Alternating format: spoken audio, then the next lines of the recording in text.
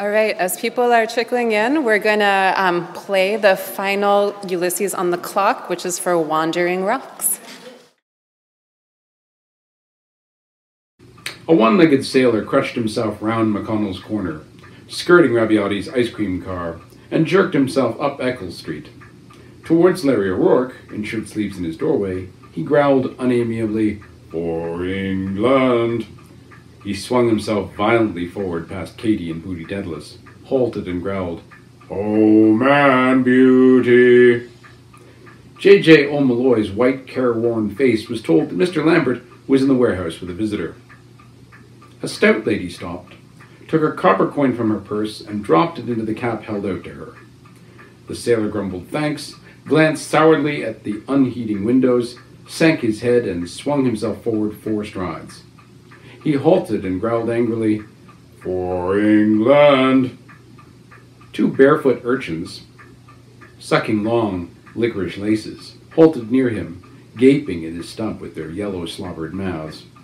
He swung himself forward in vigorous jerks, halted, lifted his head towards a window, and bayed deeply, "Oh man, beauty!" The gay, sweet chirping whistling within went on. A bar or 2 ceased.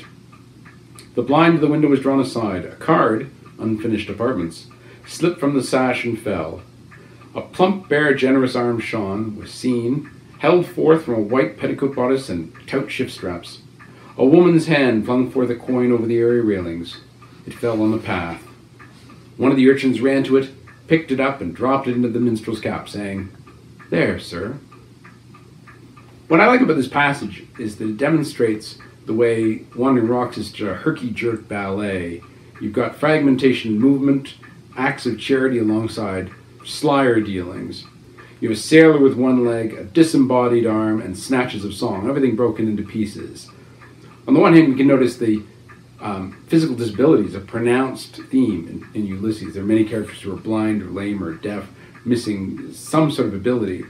The word generous is a pun, because you get the generous arm, but also a generous view of a lady's arm. And we know that that lady is Molly Bloom, if we pay attention to the fact that we're on Eccles Street.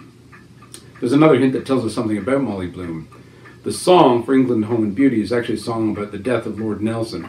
That points us back to the one-handled adulterer, as Stephen called him. And that connects the one-legged sailor, the one-handed adulterer, Nelson, and Molly Bloom, the adulterer.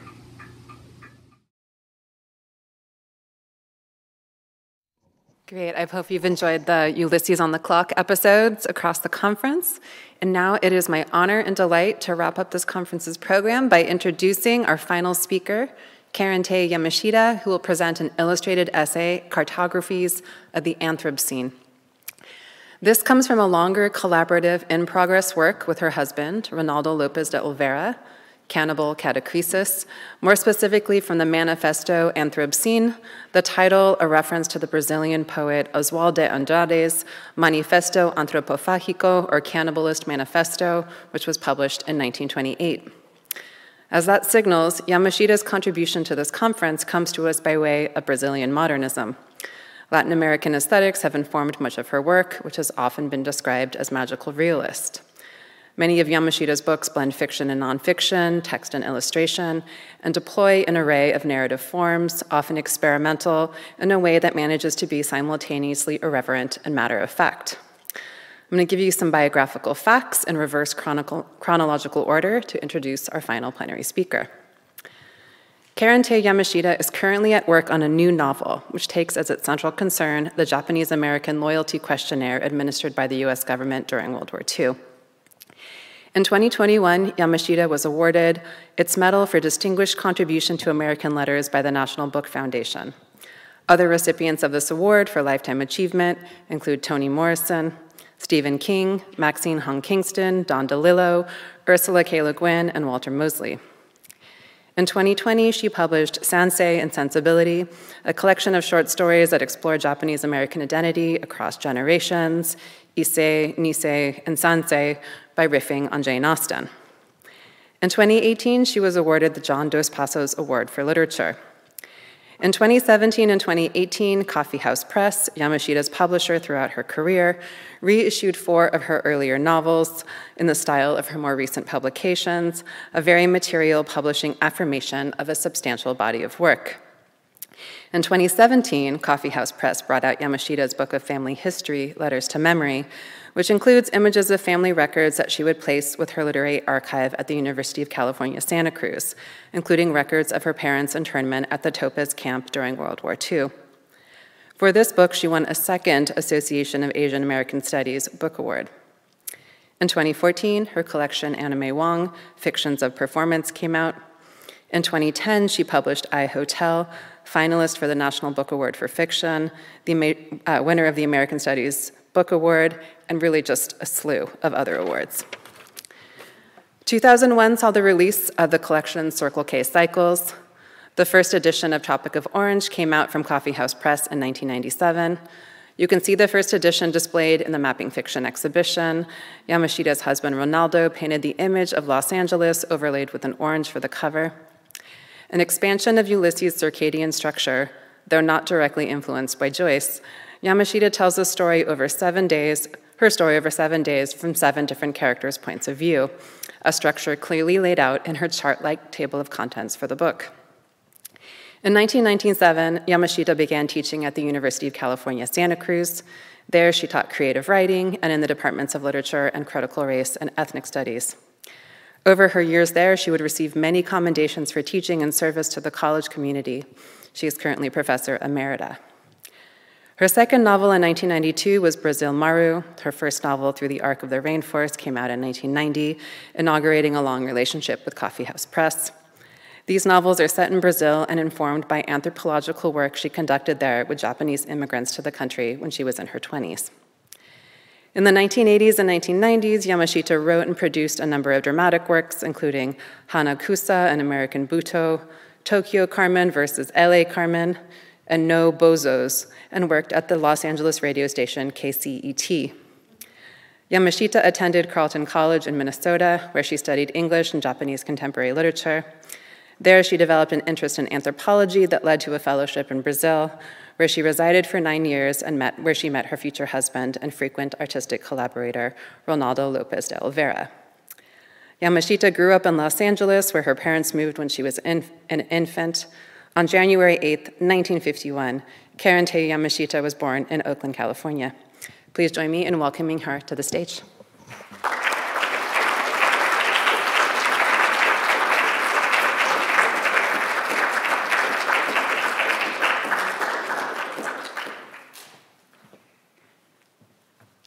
Oh my. Thank you so much. I take a breath. Okay. I want to thank Karen Lawrence, Carl Nielsen, thank you for your introduction. That was lovely. Alice Tsai, your colleagues and staff at the Huntington, and thank you also, Kevin Detmar and Pomona College. Thank you for your invitation and your generous hospitality. Thank you, Karen Lawrence. Thankfully, Karen Lawrence invited me to this conference a year ago. And I have had some time to think about why me. The beautiful thing about literary scholarship for me has been to learn from literary scholars. I'm kind of a scholar groupie. I sat through everything in this conference, and I was so happy to do so. I had great pleasure. Thank you so much for your papers and talks. So I have learned from you what, in fact, I have been writing, I guess.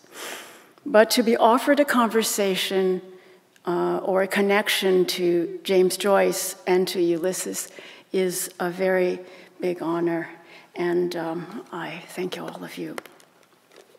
Okay, let me put my glasses on. Oh well, I won't do that.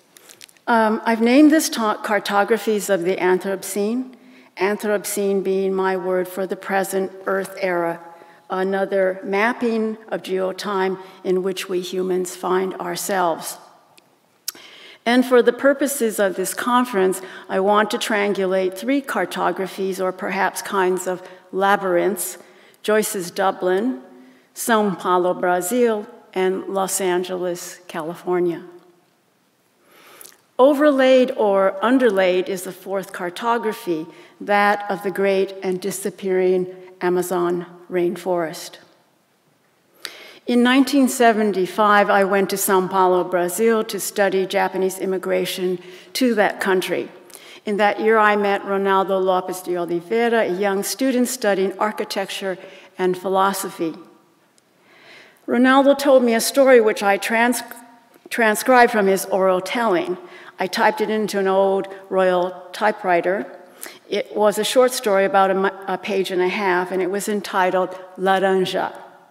It began: depois da divisão das árvores sob o trópico de Capricórnio, brotou uma laranjeira. After the partition of trees on the Tropic of Capricorn, there sprouted an orange tree. As it turns out, the Tropic of Capricorn runs right through the city of São Paulo, the largest city in the Americas with some 12 million people. Ronaldo's story was about an orange tree on the Tropic of Capricorn, and in particular, a particular orange which grows around the invisible line or thread of the tropic. The orange, as it tosses in the breeze, matures and falls from the tree, rocks the line of the tropic, and causes great and small havoc to the map and its geography, and subsequently to the lives of people in São Paulo. A few years later, Ronaldo and I got married, and the story was forgotten. In the meantime, I settled in São Paulo with Ronaldo and started to raise a family and 2 children. Then one day we all immigrated from São Paulo to Los Angeles. In Los Angeles, Ronaldo came to study architecture, and I got a job as a secretary at the PBS television station KCET, then located at the edge of East Hollywood. I commuted daily over the Los Angeles freeways from Gardena to Hollywood, and in those days, the Thomas Guide was how we navigated LA. It was about this time that I asked Ronaldo if I could take his story, Laranja, and move it from the Tropic of Capricorn to the Tropic of Cancer, and eventually to Los Angeles.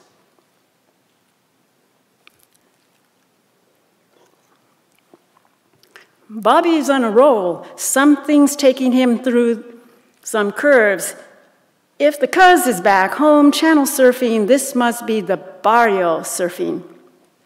Next moment, he's in the woods. Holly, Brent, Ingle, and the West Woods. Then it's the beaches: Manhattan, Redondo, Huntington, Hermosa, Topanga, Seal, and Long. Then it's the parks: Echo, Leimert, Griffith, Elysian, Monterey, and MacArthur. Then the hills: Beverly and Rolling. The saints: Monica, Bernardino, Ana, Gabriel, Pedro, Marino, and Fernando. The Las: Crescenta, Cañada, Habra, Mirada, and Puente. And the L's: Segundo and Monte. And finally, the big Los. In preparation for this story, Ronaldo and I crossed the border at Tijuana and took a bus to Mazatlan to visit the Tropic of Cancer. In my imagination, the orange tree was planted there. And then we returned on a bus packed with people traveling north.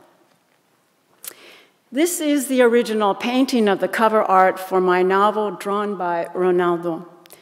What I imagined was that a laborer traveling north from Mazatlan would carry the orange with the Tropic of Cancer into Los Angeles, dragging with him the great skirts of the Mexican border and Central and South America, that is, everything south. And the words came immediately: "Speak English now." And the first wave came like a great flood behind him, showing their hands at the borders, 10 working fingers, each times thousands. Having to show their fingers meant that they must enter with nothing in their hands. Nothing but the hats to shade their foreheads, the sweat on their backs, the seeds in their pockets, the children in their wombs, the songs in their throats. The cockroach, the cockroach, the cockroach. Customs officials chased after Arcangel. By the way, are you carrying any fresh fruit or vegetables?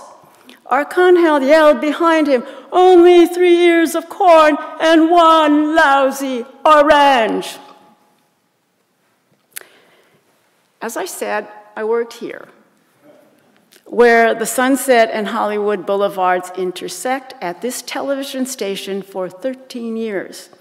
And to be honest, it is also where I wrote my first 3 novels. Don't tell them. By the time I was writing Tropic of Orange, it was not a secret. And folks would come in and ask if they could be in the book. My wise friend and art director, John Retzek, would say, be careful what you ask for. And as we know from the annotated work of James Joyce, it's really wise to keep one's social distance from any author. As the secretary in the engineering department, I was asked to learn to use Lotus. And now you know Lotus as Excel, but us oldies, it was Lotus. The spreadsheet application for accounting. I quickly learned this amazing application, created columns. And I quickly adapted this use of the spreadsheet and columns to write my novel, the story to be structured over 1 week with 7 days and 7 characters. 7 days across the top and 7 characters down the side. 7 times 7 equals 49 chapters. This became the basic map or cartography for the book, each character traveling across time and space and literary genres accordingly.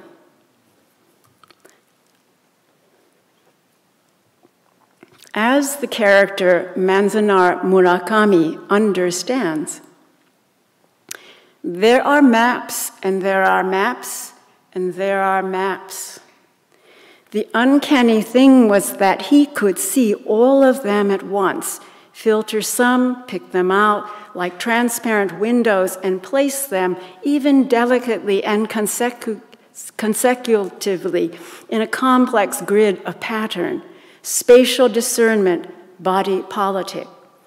Although one might have thought that this capacity to see was different from a musical one, it was really one and the same. For each of the maps was a layer of music, a clef, an instrument, a musical instruction, a change of measure, a coda. Tropic of Orange was published in 1997, now 25 years ago. When it was finally published, I don't believe anyone understood my experiment, and no one in the day would even blurb it. It's become today, I suppose, a kind of textbook for LA. I have Coffee House Press to thank for keeping it in print all these years. To be asked to present today in connection to Joycean Cartographies is to me an incredible moment I could never have imagined. Now I'd like to move forward and share some other mappings with you, which are also collaborations with Ronaldo and his art. And I also want to mention, knowing Joyce's obsession around the coincidence of dates, especially his own birth date, that Ronaldo's birthday is February 3rd, a day after Joyce's. But more importantly, I want to link the modernist moment of Joyce and his generation of European and American writers to the modernist moment of Brazilian writers, and to propose a 4th cartography set over the Amazon rainforest. In these past few days, we have extended the ideas of Joycean Cartographies to explore not only the historic and mythical, but the post-colonial, immigrant, and diasporic movements that constitute the formation of urban environments. I would like now to also include indigenous space and the intersection with the global, planetary, and the cyber. In 1729, Irish writer Jonathan Swift wrote the satirical essay, A Modest Proposal, in which he proposed that the poor and hungry could sell and eat their babies. Within the text of the essay, Swift also noted the Tupinambu, a Brazilian indigenous tribe said to practice cannibalism, of learning to love our country wherein we differ even from the inhabitants of Tupinambu. 1922 marks the commencement of Brazilian modernism and with the Semana de Arte Moderna, the Week of Modern Art in São Paulo. During that week, coincidentally also February, a roundabout carnival, the artists, musicians, poets, and writers involved were booed and condemned by critics and the press. As you know, 1922 is also the year of the publication of Joyce's Ulysses. So it is on two sides of the Atlantic a century ago, literary and artistic provocations were in movement. A few years later, in 1928, one of the organizers of the Semana de Arte Moderna, Brazilian poet Oswald de Andrade, published the Manifesto Antropofágico, the Cannibal Manifesto, in which he declared Brazil's artistic strength to be its ability and right to cannibalize other cultures. A famous line from Andrade's manifesto also references the Tupi, the indigenous tribe known for cannibalism. Tupi or not Tupi? That is the question. The Brazilians were, it seems, also contemplating Hamlet. One more note. As you know, tales of cannibalism are part of ancient mythology. In Homer's tale, the hero Odysseus, with a dozen ships, enters the bay off the city of Telepolis, where he and his men are attacked by the Laestrygonians, cannibalistic giants. Odysseus escapes in one ship, but all others perish. Well, we assume these lost men were eaten. And in Joyce's Ulysses, in the chapter Laestrygonians, Leopold Bloom at noon enters a dining establishment of eating men and is repulsed by their gluttony. So to begin with a modest proposal, a modest manifesto, o manifesto Anthrobscene.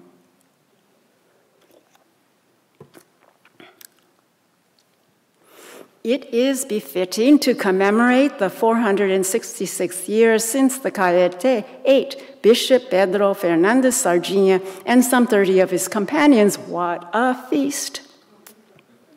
Clink glasses and make a hearty toast with vintage Bishop Sardinha Saúde. When Pedro Álvares Cabral discovered Brazil for the Portuguese on April 22, 1500, there were 11 million Indians in 2,000 tribes. In the next 100 years, 90% of these people were wiped out. For those who prefer the cocktail, the muddled balls of Cabral in lime and minty sugar doused in cachaça, ching-ching. In 1541, in search of El Dorado, Francisco de Orellana discovered the Amazon River, traversing it from Iquitos on the Napo River to the Great Mouth on the Atlantic Ocean. For appetizers, commence with Francisco de Orellana's right ear wrapped in gold leaf and pickled with hints of guarana, cinnamon and clove and café. In 1515, 1550, Hanstaden was taken prisoner by Jepowasu and Elkinder Midi of the Tupinamba, brought to the coastal village of Ubatuba and ritually prepared to be eaten. Additionally, a French pâté of Hanstaden's left big toe and liver in a thin, carefully crafted tapioca crepe. In 1799, Alexander von Humboldt encountered on the Orinoco River 2 Amazon parrots who continued to speak the dead language of the extinct Maipure people. The first course might be a cabbage and manioc stew of the butt of Alexander von Humboldt.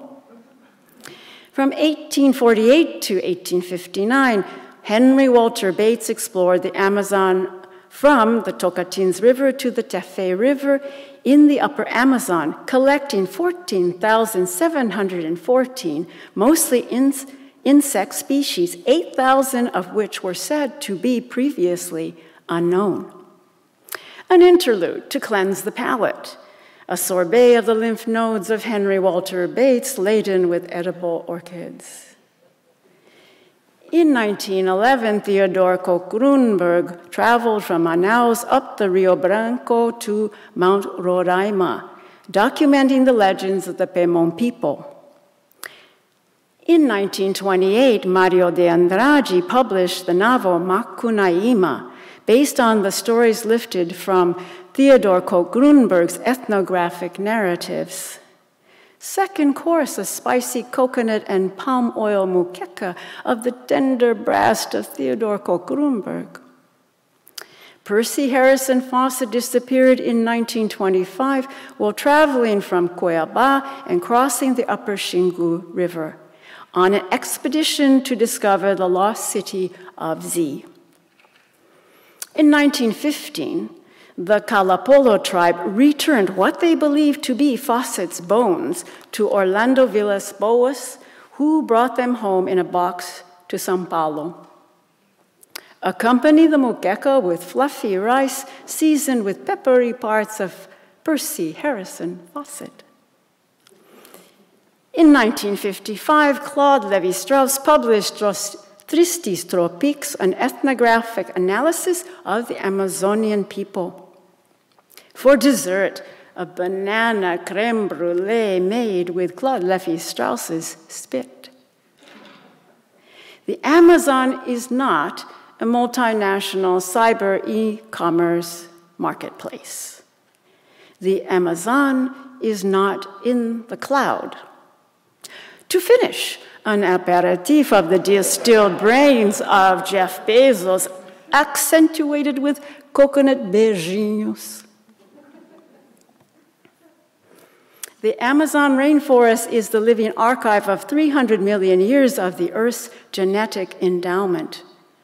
To paradise where saudade is eternal.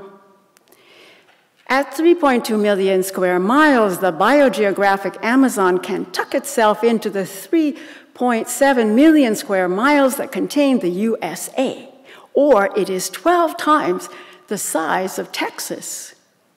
How tasty, tasty was my eco-tourist. In 2019, 310,000 acres of the Amazon, 172,000 soccer fields, were cleared, then burned in August, deforestation for agricultural conversion. Have you eaten your vegetable elite today? The Amazon's matrimony and sustainability is in the care of tribal people. Ay, que preguiça. Today, 300 to 400 indigenous tribes live in the Amazon, 50 of whom do not have contact with the outside world. The doctor recommends a settler colonoscopy every 50 years. For 400 years, starting from 1501, almost 5 million enslaved Africans were transported to Brazil. By the end of the 16th century, fugitives from slavery established Mocambo or Quilombo communities, many hidden in the Amazon. French Revolution tomorrow, human rights for happiness the day before yesterday. Brazil was the last country in the Americas to abolish slavery, which it did in 1888. Eat, drink, and be carnival for tomorrow. 3,000 contemporary quilombos have been officially recognized since 1988, although half lacked land titles. They are spread over 50 million acres, mostly in the Amazon. Recycling what goes in must come out. Life in the Amazon's trees exists in 5 stories: floor, shrub, understory, canopy, overstory, each layer comprising a unique plant and animal ecosystem. There is no sin below the equator. Technology must be employed to protect and preserve the unique Amazonian environment, to continue the study of its complex ecological systems, and to discover its rich and still unknown biomedical resources. You eat, therefore you are. To preserve the Amazon, the vast ecosystem, and its inhabitants, the Earth's largest gaming reserve will be established. Deforestation for cattle, sugar, and soy production will be permitted only outside the perimeters of the Amazon. While this may result in scarcity of beef, ethanol, and tofu, the price of these commodities will rise. Dieting for a small planet. Timber, oil, and mineral extraction will cease within the boundaries of the Amazon. In exchange, Brazil will garner IMF bartering credits calculated to match losses amounting to trillions of dollars. The rest of the planet will pay Brazil for the precious oxygen expelled by the capacious lungs of the Amazon. Breathe in. Breathe out. Unite the mind with air. A no-fly zone must be adopted to preserve the purity of the area and to prohibit all outside contact. In addition to electronic fencing, satellite sensor technologies will be employed to secure the border, conduct surveillance, and to collect data. As the Amazon biome is the single major preserve of Brazil, its security will depend on the strict coordination of and enforcement by the country's Army, Navy, and Air Force. Capitalizing on the eternal prosperity of humanity. A return to free nomadic living over a great expanse of preserved land area will promote exercise and greater health. Higher worth will be given to pure indigenous, non-contact peoples. Toward the preservation of African cultures and histories of the enslaved.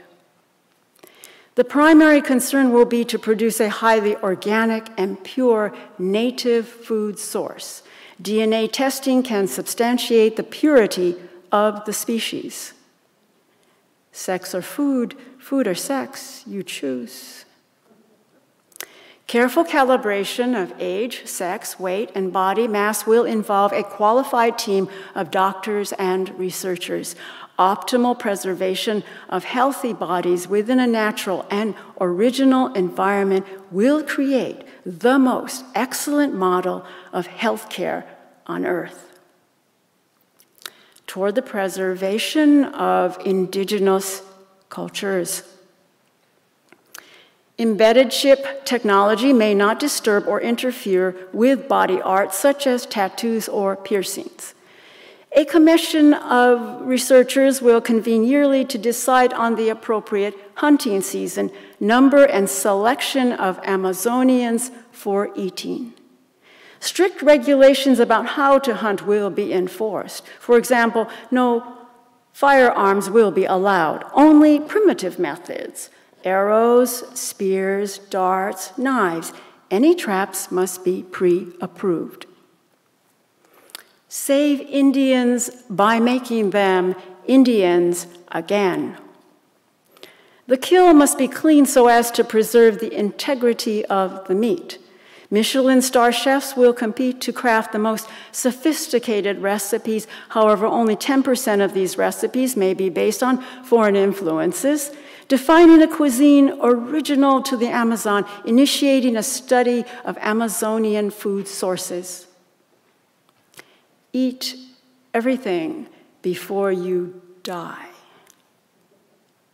The rich matrimony of Amazonian plant life, fruits, roots, fungi, bulbs, palm, flowers, etc., and animal life, fish, birds, reptiles, monkeys, tapirs, etc., as well as their hallucinogenic and medicinal properties, should afford new avenues of culinary pleasure. Save the Amazon. Eat the noble savage. Signed, Washington Chateaubriand Silva, in the 466th year of the eating of Bishop Pedro Fernandez Sardinha. Now, journeying away from a cartography of the modern world in 1922, we share a little fabula.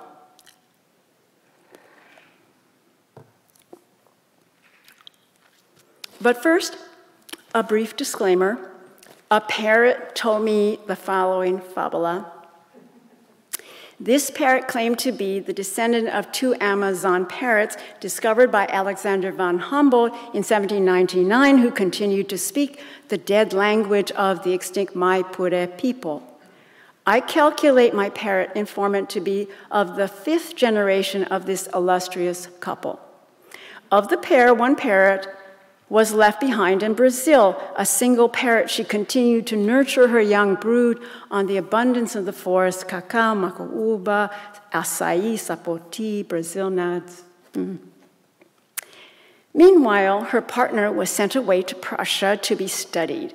Von Humboldt, a naturalist, must have known that parrots are monogamous, tied to each other for life, but no, it was determined that the talkative one, which turned out to be the male, should be studied. The blabbermouth was sent away, a dead language captured in his feathered body. However, in fact, the parrot couple were having a conversation, one completing the thoughts of the other. I later discovered that the silent response of the female was quite simply ironic, as if she were rolling her eyes to demonstrate her disgust or incredulity. In the meantime, her male companion prated on self-importantly. After all, he would be the one chosen for a future in Europe. To know the entire story requires both sides, two memories fused into one. Admittedly, despite faithful transmission over 5 parrot generations, I have worked with this disadvantage. But after years of careful and intimate study, I have been able to interpret one half of an extinct language and therefore one half of the story. What happened to the other European half, I can only speculate. But I am told that the deciphering of the captured male parrot's babble was undoubtedly the foundation for the structural linguistic theories of Ferdinand de Saussure. One imagines that the solitary male parrot died piteously in some dank asylum in Königsberg, squawking unintelligible histrionics. However, his stuffed body, gloriously red-crowned noggin and emerald feathers, is today displayed regally in the Museum für Naturkunde in Berlin. Admittedly, my original plans were to rediscover on the Brazilian coast the location of Uatibi, where Hans Staden was captive to the cannibal Tupiniquim in 1550. When I arrived, Uatibi had been transformed into a tropical hotel resort.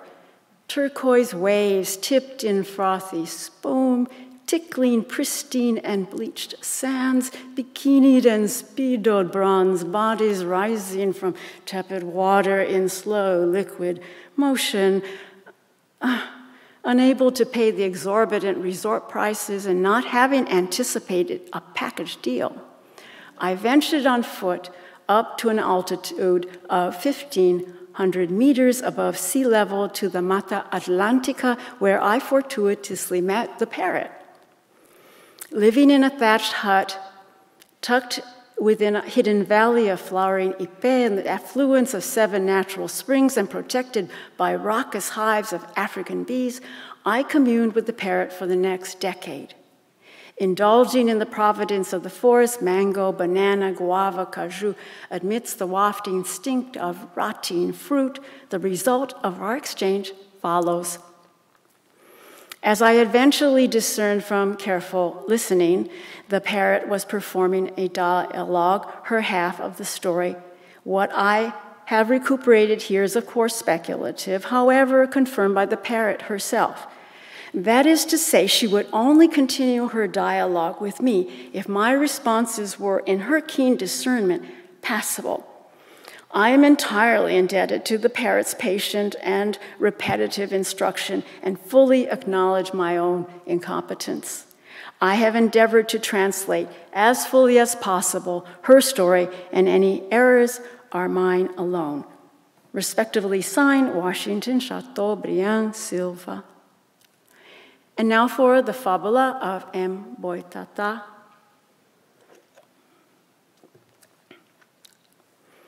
Deep in the dark virgin forest, no fundo da floresta virgem e escura, Mother Tongue met Father Penis. My língua conheceu Pai Penis. Mother Tongue filled the forest with laughing chatter and gutturals. My língua encheu a floresta com as falas animadas, risos e sons guturais.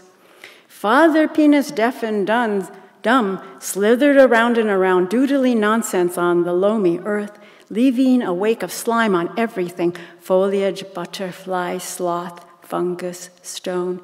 Pai Penis, surdo e mudo, serpenteava em círculos, fazendo desenhos sem sentido na terra, ardilosa, deixando rastro de tudo em todo. Folhagem, borboleta, preguiça, fungo, pedra. Mother Tongue savored everything. Foliage, butterfly, sloth, fungus, stone. She crooned and conjectured, what was that additional slimy taste? Hungry and to light the way, Father Penis ate the eyes of everything. Monkey, cicada, frog, toucan, potato. Mother Tongue, sightless, heard their cries, filled with eyeballs.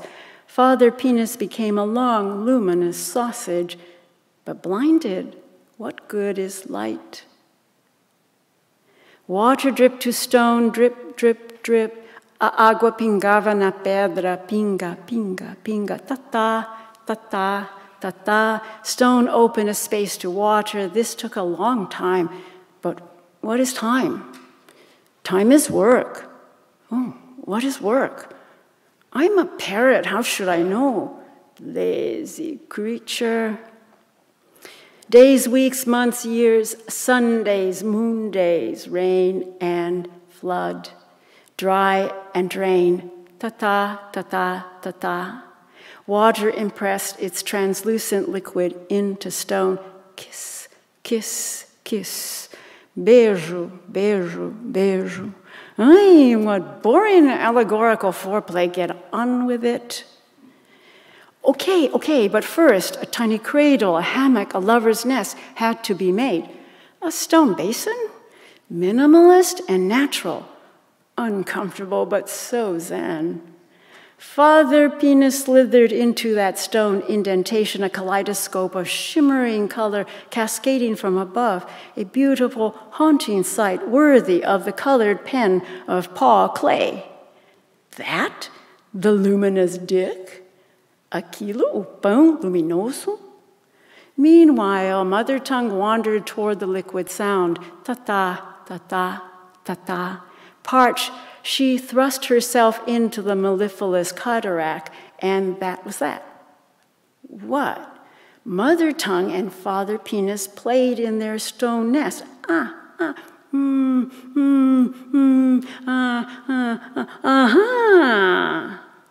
Water and slime, light and sound, M plus boy divided by tata equals M boy tata. The birth of our hero. O nascimento de nosso herói. Correction, hero X, like Latin X, like sex. True, this naturally camouflaged child of the forest, Mboitata, had a black penis and green breasts, although those little titties would appear much later. Double-jointed appendages that embrace forward and behind, as well as swivel feet pointing forward and back. Baby Mboitata straddled mother tongue's back, their little penis wiggling behind, seu pequeno pênis se sacudindo atrás. A tiny angel attentive to a receding world. Anjinho atento a mundo que retrocedia. When Father Penis commanded, follow me, Mboitata obeyed the direction of their swiveling feet, losing the way in circles impossible to track. I thought Father Penis was deaf and dumb. But he gesticulated in queer penis sign language.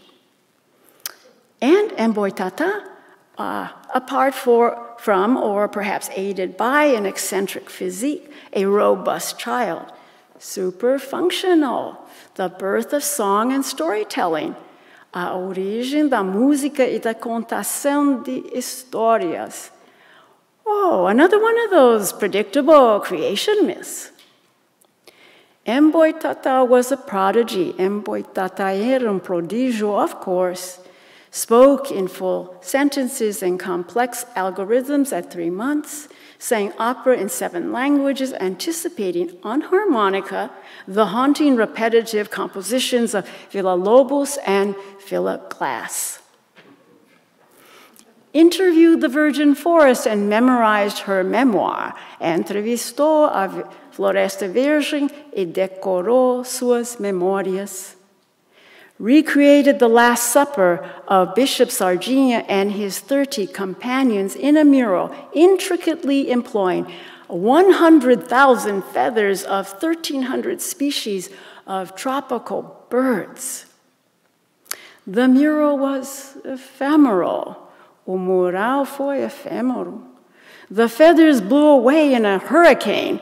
What a beautiful sight! All those feathers flying into the atmosphere for one last time. Hey, there are no hurricanes in Brazil. Okay, the mural, along with 20 million objects, the archaeological repository of the South American continent, was destroyed when the National Museum inside Quinta da Boa Vista in Rio de Janeiro burned to the ground. You lie. Mentira. What does it matter? True, except for us, all those birds are dead or extinct. Ai, que saudades. Ai, que preguiça.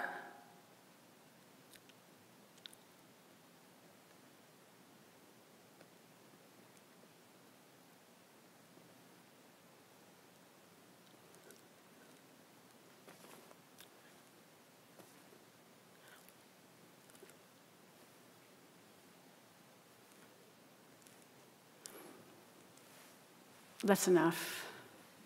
Thank you.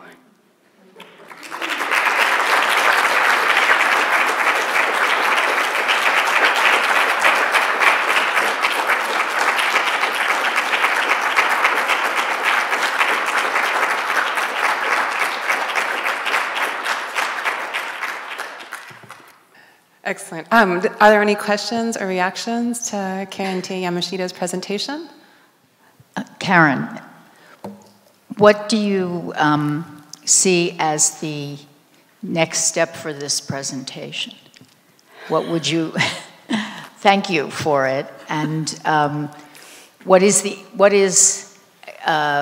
you performed it? Will you be performing it? How do you see this mapping, this additional cartography being, how would you like to see it used? Oh, any way you like, Karen. Just, I don't know. You know, yeah, I wrote it as a provocation a few years ago, and it was presented at a conference on Film Flusser in Berlin. And I wasn't quite sure what I was doing then, and I was a little afraid to present it. And I would have ended at the manifesto, but I thought that was a hard place to end, so I softened it with a little bit of the fabula. The fabula is actually longer, and I think it does what the manifesto cannot do, which is to tell a story. So maybe I would just do the fabula instead. Both of these pieces have been published. The manifesto was published in an edition of McSweeney's, edited by Valeria Luiselli, so if you want to look at it, it's there. And Mboy Tata was recently published in an online journal at USC called Air Light. And so there you could see the entire fabula, the fable. But yeah, I don't know what. I think maybe I'm thinking that maybe this is my own provocation, and I'm asking you to take the next step. I don't know what that is. It's hard to do justice to that wonderful piece, having just experienced it. I really love how you resist a kind of totalization, even as, you know, say in the manifesto, you're bringing in every good intention and turning it into something to be consumed, you know, making fun of it, eating it again, and juxtaposing it with a kind of consumerism, or making it into an instance of consumerism, and then this fabula at the end just turns it all upside down again. And I feel like this is very Joycean, this kind of smorgasbord of formally inventive pieces that all of which have a really beautiful material quality. The sound of your voice, the beautiful images, that adds up to a kind of joyful gift, even as there's a kind of profound political question, or even statement, a very negative, almost a really negative one, at the heart of it. So that kind of paradox is, would you like to talk about that?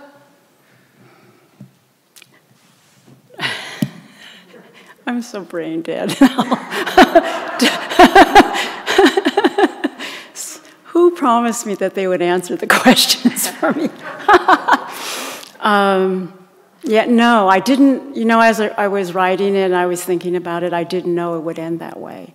And I was rather shocked by the ending myself. And then I didn't know what to do. And then, of course, preparing this as something for you to see visually and not just read. I wanted to layer on the bad maps, you know, that, and I just wanted to put them out there because the mapping, the Google mapping of our world is extreme. I can look at my home in Brazil, the farm where we live, and I can see it on the Google map. I mean, I can see details of the front of the house and all of that, and it's wonderful, but it's also very shocking. So we have been entirely mapped by a cyberspace. So then the cartography we have not talked about, the bad map we haven't talked about, is something far greater, and we cannot control. Yeah. Yes, we have a question from our virtual audience. Natalie asks, how do you work with your partner, husband, and his artwork and his creative process? It's completely separate.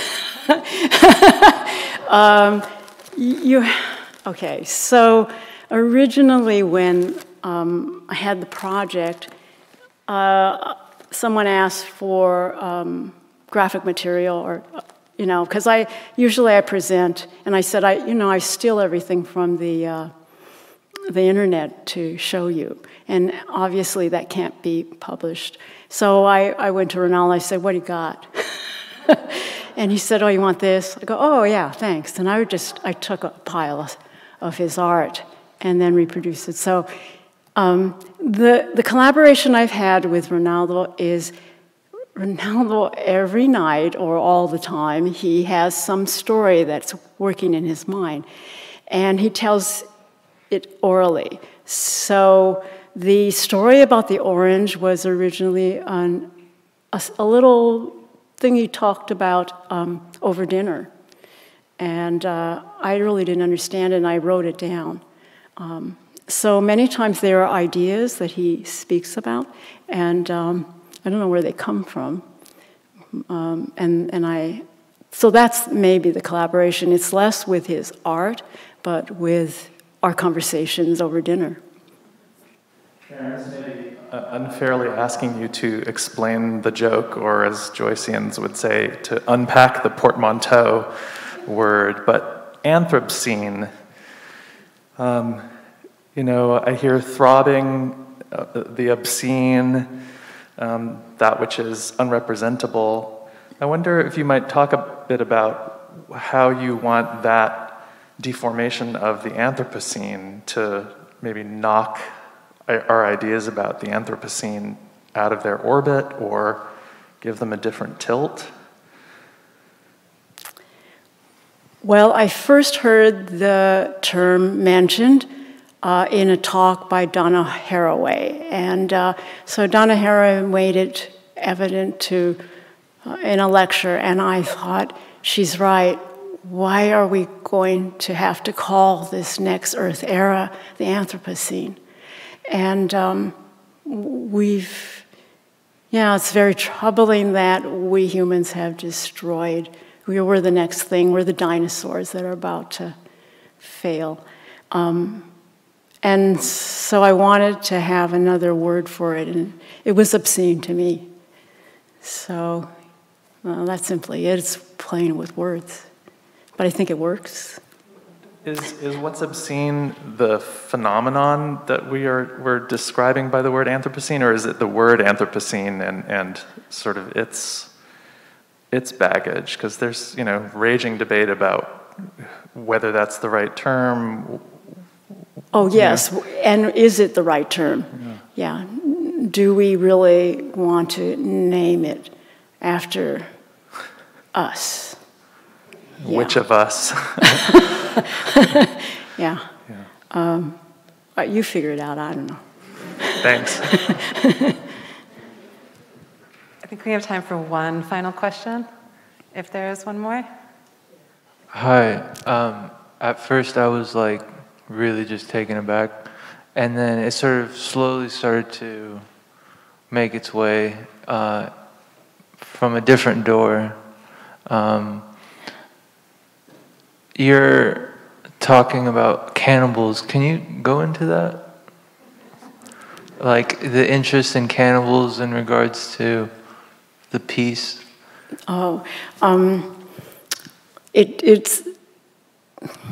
It has to do with the Brazilian movement for a cannibalist movement.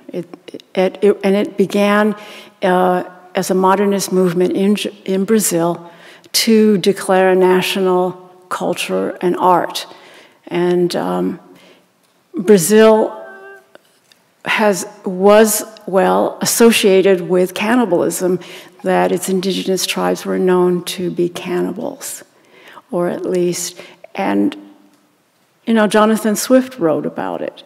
So it was something that was written about and thought about in the European world. So looking at Brazil, Brazil thought there was this idea as a nation that they were cannibalistic people. And yet, up until that moment of the Semana de Arte Moderna, Brazil looked to, as its cultural exemplars, the Europe, and in particular France and England. So the Andrades and the artists in Brazil, it was a nationalist moment in which they wanted to capture something that was their own culture. And so the Manifesto Antropofágico that was written by Oswald de Andrade is a statement of how Brazil can formulate its own national art and literature. And the idea of using using cannibalism as a way to assert it. In other words, we can cannibalize anything, and it will become ours. If we eat it, ingest it, whatever we spit out will be, the new Brazil. Thank you. Does that make sense? I specifically thought it was interesting because usually notions of human and humanity are contrasted by savagery, and when we think of savagery, we think of cannibals. And it's interesting that it tied up to this sort of oral story, and all of the story just about eating, and I just thought it was really interesting. So. Well, I'm not an expert on it, and so if there's a Brazilianist in here, you can really help me out with it. But this is what I understand, and so this is what I cannibalized. Thank you so much, Karen. Tei Yamashita.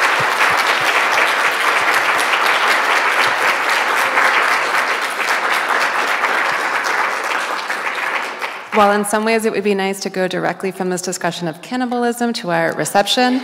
We're going to close with some closing remarks by Huntington President Karen Lawrence. There's no way to sum up in closing remarks this remarkable conference, so I'm really not going to try.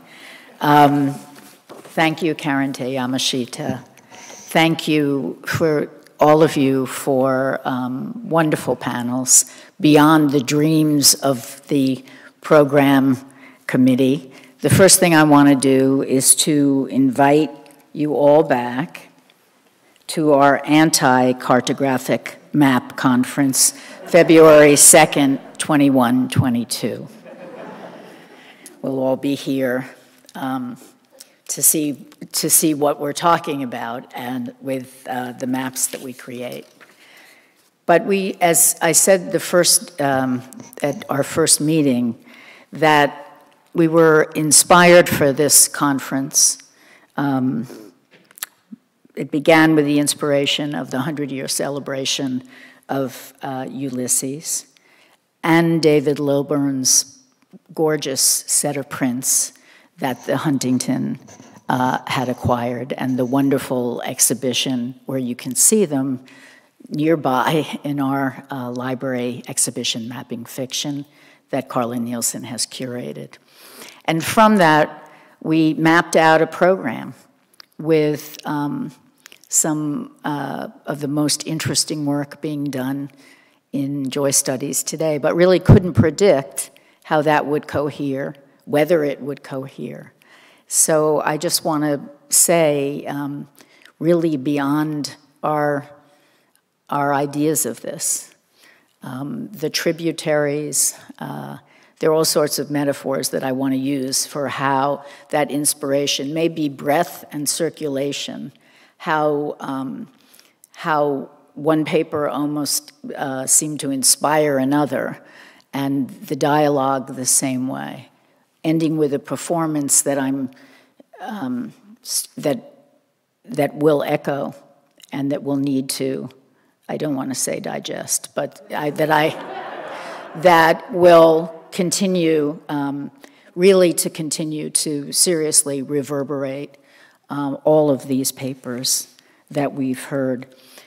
I want to thank our virtual audience. Somebody asked me if this was a live streaming of consciousness, which I thought was pretty appropriate.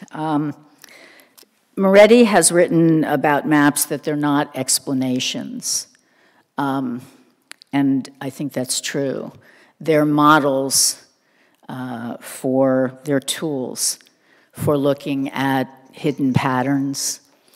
They're tools both to control and to resist. These are themes that have echoed, and we continue to ask them in different ways, I think, throughout the last 2 days. So now I want to thank people, because there are many people to thank. Our participants, I want to thank our program chairs, Kevin Detmer, Colleen Girecci. Sorry for mispronouncing your name for too long. Carla Nielsen. And special shout out, as we've been doing, to Alice Tsai, who is the Director of Special Projects and Institutional Planning. And I should have mentioned earlier that Alice has her PhD in English from the University of Michigan. So if you're going to have somebody help you with organizing everything in a Joyce conference, that's a wonderful person to have. So first, I'd love a round of applause for our organizers.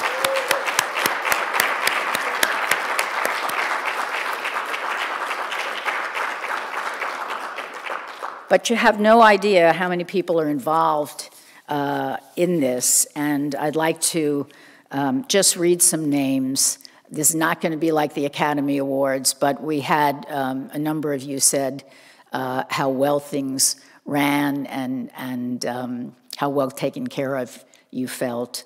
This is for the live audience. I hope the virtual one did too. And I'm going to add those folks who helped with that.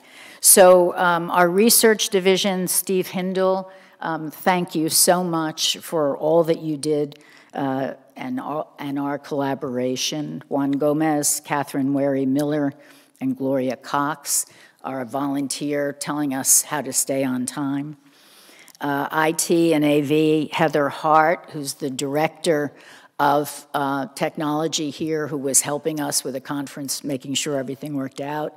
Ben Tuttle, who's the voice of God for the video for the virtual folks, Chris Min, and our IT team. Special events, Vanessa Yu and Kimmy Feeney.